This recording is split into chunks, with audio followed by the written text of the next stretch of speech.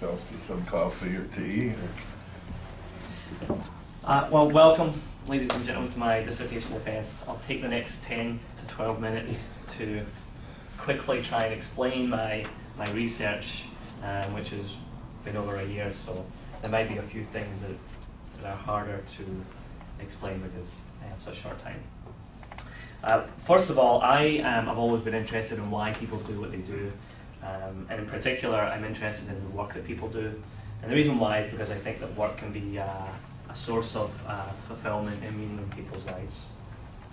Career practitioners often use an instrument called the self-directed search, which is used in career guidance to help match individuals to fitting occupations. And the self-directed search was developed by a man called John Holland, and it's based off of his theory of vocational choice and personality types.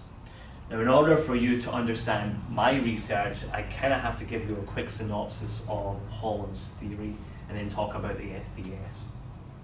Holland believed that individuals could be generally categorized based on their resemblance to 6 personality types: realistic, investigative, artistic, social, enterprising, and conventional. Now, he also believed that work environments could be based off of or typed using the same typology. Therefore, making a fitting choice is a simple process of matching one's personality type to the most congruent work environment. Now, over the years, there's been a lot of research to validate Holland's theory and to validate his instrument called the self-directed search. And based on that research, there have been guidelines that practitioners have been given to interpret self-directed search results. However, one such guideline, which is referred to as the Rule of 8, has never been tested. Now, I'm going to come back to the Rule of 8 in a second and explain where it came from, because most practitioners who use it actually don't probably know where it came from to begin with. So, Holland created the self-directed search to help people identify their resemblance to each one of the reassect types, because we have a wee bit of each of those types within us, but we're predominantly more like one type than another. Now, the self-directed search provides 2 concurrent measures of an individual's personality type.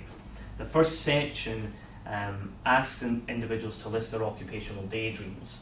So, for example, if somebody puts down, I most recently dreamt of being a counsellor, then I can look up that occupation in the Dictionary of Holland Occupational Titles, and that'll tell me that a counsellor is a predominantly social type occupation. So I have a measure of their expressed interest, and it's called expressed because they're actually in the process of writing it down. They're expressing it themselves. Now, the second part of the self-directed search, which contains all the inventory questions themselves, and which is the main part, asks about individuals' likes and their dislikes, and activities, competencies, abilities, etc. Now, at the end, they tally their scores, and we organise the scores in descending order. So the very top score would be the reassect type that you most closely resemble. What we also do is we take the top 3 types and we refer to that as your 3-letter SDS summary code. And we have a little booklet called the Occupations Finder, where we take that 3-letter summary code and we look up the occupations that most closely match your interests based on that code. Now, one of the problems here comes back to this idea of the Rule of 8. Every time you take an instrument like the self-directed search and you get scores, there's error in measurement. So, for example, if you scored highest on social, and let's say you got 40 points, if you took the SDS 3 more times, sometimes you would score higher on social, and sometimes you would score lower. Those scores are known as your observed score, but your true score actually lies within a confidence interval. Because depending on the day that you take it, you might be feeling differently. There might be some error in the questions. So there's basically error in all these measurements. And the reason why it's an issue is because we're trying to distinguish types from one another to determine what's your primary type. So, for example, if you scored 40 on social and 36 on investigative, The standard error of measurement for the SDS is 8 points. So that the 4-point differential between your highest and your second highest score falls within the standard error of measurement. Therefore, I can't say whether you're predominantly social or investigative. Now, while the standard error of measurement might be 8 points, it's derived from a statistical formula. So it's statistically correct, but that doesn't necessarily mean it works in practice. So that's why people don't know where it really came from, and over time it's just became gospel and known as the rule of 8, where it could actually be the rule of 6, the rule of 7, the rule of 9 or more. So my research looked at the distinctiveness between the top 2 types in an individual's profile to determine when a difference really means a difference. So how did I do this? Well, I had self-directed search data for 2,397 exploratory college freshmen. And if you remember, what I have is 2 concurrent measures of their personality type. The express type from the first page of the SDS and the inventory type from the last page.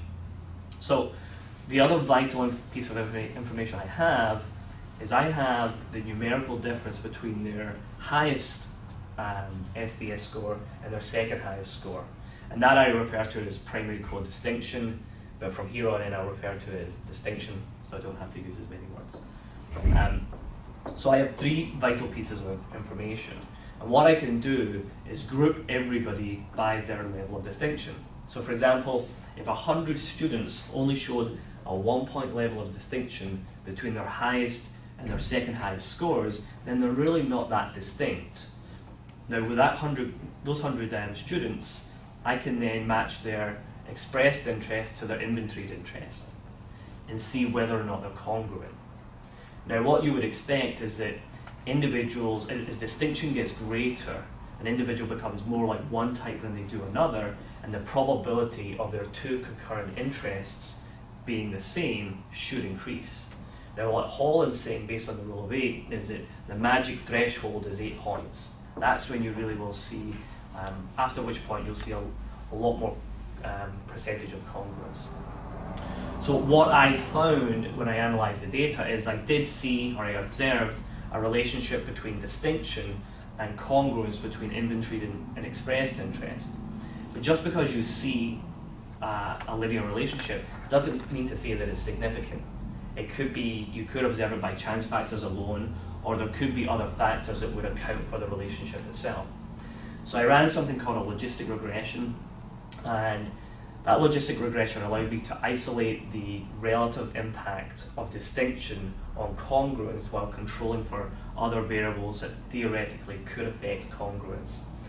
What I found is that yes, the linear relationship that I observed was in fact significant, meaning that we cannot attribute it to chance factors alone.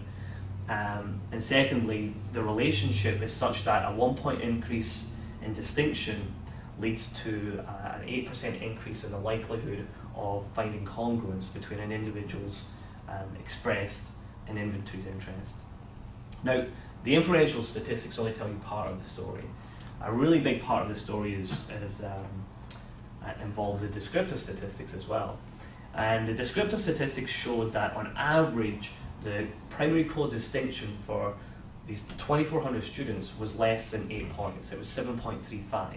Therefore, on average, we would not be able to distinguish any of these freshmen and say you're more like this type than any other type. Secondly, I took all the individuals who had a distinction score of less than 8 points, because that's when Holland's saying that they're not distinct. And the average distinction score for that group was 3.9, which you would think is quite low. So when they score below 8 points, on average they score well below 8 points. So when they score at 3.9 points, that's kind of saying that it's very hard to distinguish between the primary type and the secondary type. However, when I looked at the level of congruence between the expressed interest and the inventoried interest, 45% of the time they matched. Now when you take into context that overall, for all participants, the average level of congruence was 46%, then this suggests that, well, maybe the rule of 4 could replace the rule of 8. So I conclude by saying that my research casts doubt over the rule of 8 and suggests that while that rule of 8 might be statistically correct, it's practically conservative, and that, in my opinion, the rule of 8 be replaced with the guideline of 4, and interpretative procedures for practitioners be updated to reflect my research. And that's my dissertation research. Thanks, Kevin, for your review. Thanks. Dr. Kredovix?